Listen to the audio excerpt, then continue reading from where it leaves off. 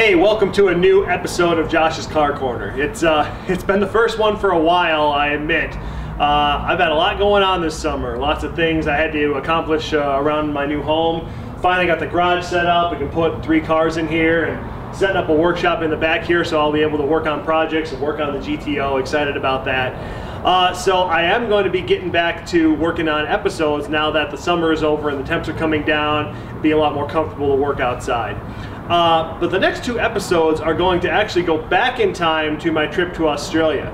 I had so much footage that I shot when I was there, and I got a couple of episodes released on it, but I didn't get everything released yet. So I've had some time, I'm putting those episodes together. This is the first one you're gonna see right now. So this first episode is gonna cover a day I spent at SR Performance, which is a shop in Sydney.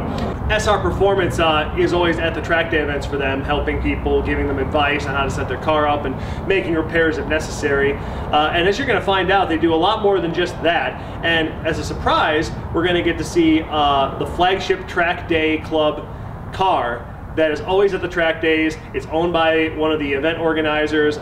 She's a really cool person, and this is a really cool car, so check this out. Okay, so today we are here at SR Performance. Right now I'm talking with Steve, who works here. Yep. So Steve, why don't you tell me what goes on here at SR Performance? We sort of specialise in classic muscle restorations and high performance, anything really. We will work on anything and give anything a go, and we just try to make anything better. Perfect. Could you give me a little of an understanding of what your association is with Track Day Club? Well, originally when James started it, he had his Monaro, it's a standard Monaro. Took it around the track, decided he wanted a little bit more, came to us. So we started with just a tuning and air reduction and things like that, and then slowly worked our way up to cams, heads, supercharger. And so once we started doing that, really got an abundance of customers that have been to Track Day Club and met us and come here. That's very cool. How long have you guys been doing this then? SR Performance has been around since 1983. I've been with SR for 11 years, co-owned it for about 3. Okay. Now I noticed walking around here that you guys have some American cars too, particularly Corvettes, and what I've noticed immediately is they have right-hand drive. Yes, for the most part they don't actually have to be right-hand drive anymore, so we're starting to see an influx of left-hand drive.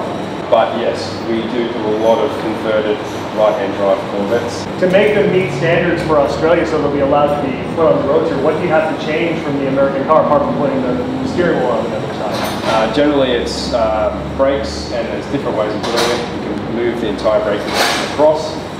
There's cross shafting, which I've seen and done good versions of, and I've seen some not so good versions of, but even some standard cars have cross shafting. So by cross shafting you mean having some sort of an adapter that takes the steering and sends it across the car? Usually not the steering, although I have seen the steering once. It didn't stay that way. We changed that. It's a little bit iffy when it comes to steering. But cross shafting is generally you have a brake pedal box on your right hand side, a shaft that runs across to the left hand side to what is essentially another brake pedal box that then runs through an existing firewall to master cylinder setup. Once they got to 30 years of age, they became a classic, and so we were allowed to keep the left-hand drive. So we're generally seeing less and less of that, but any of the modern cars, I've got a C6 at the front, that had to be converted to right-hand drive due to its age. We should mention the car that's over there briefly right now because I know what it is, it's Gen F GTS, so what's going on with that car today? At the moment, we are putting in a Stage 2 upgrade kit, which involves a small supercharger pulley, a solid coupling on the LSA block as well, the airbox and the tube. So when I come to a track day and I see the SR Performance tents stood up, what all can I get from you guys when I come to a track day? We're generally, for the most part, we're there purely for information. We do tend to help a lot of people out because you're at a racetrack, sometimes there are things that go wrong. We try to make it so everybody can get home. I've spent plenty of track days instead of enjoying some racing, working in a garage, but yeah, we just want everybody to have fun, and to do that, they want to have as much track time as they can, so when they start running into problems, we tend to be there to help out. And yeah, when they want to upgrade or change something, they come and talk to us. Okay. What do you guys like to bring to the track when you do a track day? Well, we bring this 73 Big Block Roadster. That one's been around the track many times. We have this little baby Grand, that we throw around. My personal Commodore that I bought recently has spun some laps around there. That's generally what we bring down, plus our customer base that are all there. We all go down, it's like a big family. Fantastic. Well, it's great. I'm glad that you're supporting such a great event. So thanks so much for giving me some of your time. No worries. We're going to look at some of the cars down here. In fact, in particular, there's one car I want to show you right now that is behind us right now that you can't see. Okay, so there's one car here that we do need to talk about, which is Yvette's car. Yvette, if you remember from the video I released a couple days ago, big part of Track Day Club, and this is her personal car, which has just gotten a little bit of restoration done to it. So, how long have you owned the car, first of all? It's been about 9 years we've had the car, yeah. Okay. And this car, you take us to all the different Track Day events, right? We do. It's our flagship car for Track Day Club. So we've got a Camtech Cam, Higgins race heads, Harrop 1900 supercharger, SS inductions intake, X-Force exhaust. Have you updated the transmission at all? Yeah, so we've got a shift kitted 4L60E transmission that was done by Shift Right out at Richmond. Okay, so just an upgrade to the standard transmission then. Yeah. Okay, let's just keep working our way back. What about in the rear end? Have you upgraded to a different differential or different gears? We've got Diff Technics diff in the back. And then for suspension, I'm imagining the suspension's been upgraded as well. Yeah, suspension's been upgraded by Prestige and Performance, Tony at Prestige and Performance. He's done a whole lot of work with some conies and some other bits and pieces, so yeah, that's all been done. Yeah. So you have a coilover setup now in the car? Yep. Okay, I've noticed it rides a little lower than standard too. Yeah, it does. It's nice and low. It looks good, I mean, but it's probably good for the track too. Yeah, it's a bit of a wolf in sheep's clothing. It looks fairly standard, and when it gets out on track, it's a monster. Now, one thing we have to mention that you did upgrade that is kind of special on here, you upgraded the brakes to the HSV GTS brakes, which only came on the GTSs. Yes, that's right. And that was just pure stopping power. With brakes, we've done what we consider the best, DBA, Disc Brakes Australia, brakes and rotors.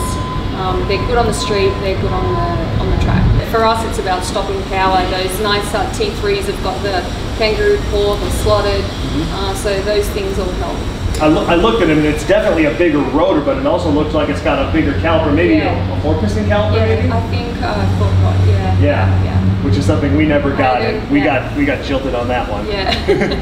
We keep it looking fairly good with detailing shed products, ceramic coatings and things like that. We've got insured with Shannon's. Shannon's a great supporter of ours. In the time we've been in Australia right now, I have seen more Commodores and wagons and utes than I can even count in my mind, but this is only the third Monaro I've seen the entire time I've been here. I've seen two on the street and then this one, so they are pretty rare. They are. So you say you drive this car every day along with doing the track racing. Why drive such a uncommon and valuable car in Australia on the street every day? Because I just love it. I love the sound. I've said it before to you. I love the sound of this car. Just even when we're just out cruising, going to hit the groceries, it's amazing. And when it's on track, it's just awesome. Australian 2-door V8, nothing beats it. And I think it's a big part for us is being able to drive them. A lot of people like to put them away, but our mantra is to get out there and have a go in them, have some fun in them. That's what they're built for. Right, but I tell you where I really appreciate you is where you actually do take it out and drive it, because there are so many people who have cars like this and they sit on them because they look at them as investment opportunities and they don't drive them or they have them and, I'm afraid to put too many miles on them. That's a really big problem in the States. So same here, and each to their own. I respect that people are putting those cars away. I respect it, but for me and for us, having fun in this car, nothing beats that exhilaration.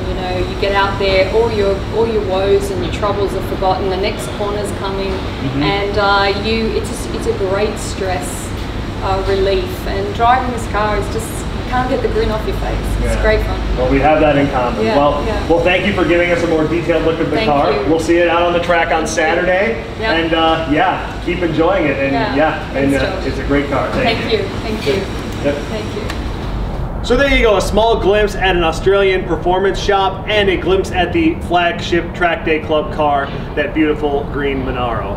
It's a cool car. I got to drive it a little bit on the road and on the track. which was a lot of fun. And thank you so much to Yvette and James for allowing me to do that with their personal car. So the next episode is going to feature my experience in Australia at one of their Track Day Club events, where I got to drive a couple of different cars. I got to ride in a bunch of different cars and spend a day down with them in Australia, experiencing what a track day is like for them. And I'm so excited to get that episode together and released to you guys. So look for that. That'll be the next one.